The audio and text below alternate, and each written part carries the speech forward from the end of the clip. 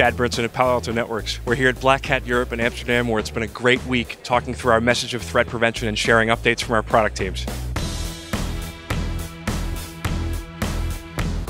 We are seeing so many specialists, cybersecurity experts here, coming from all EMEA, all Europe, that just want to hear about what's next. What are next generation security?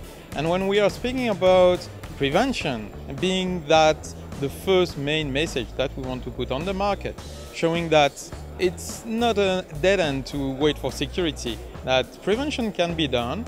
The guys here are the real techies, and they actually are aware of what's going on, and they really want to do and know what we are doing about that. And I think that's good to have. While here, we caught up with Greg Day, our EMEA CSO, to talk about the evolving threat landscape in Europe and why cybersecurity is on everybody's mind. Cybersecurity and cyber threats are all about thinking outside the box. And so Black Hat is a great opportunity just to see creative new ideas. What are those things that we haven't seen before? What are the new concepts that we can leverage to better understand the art of the possible?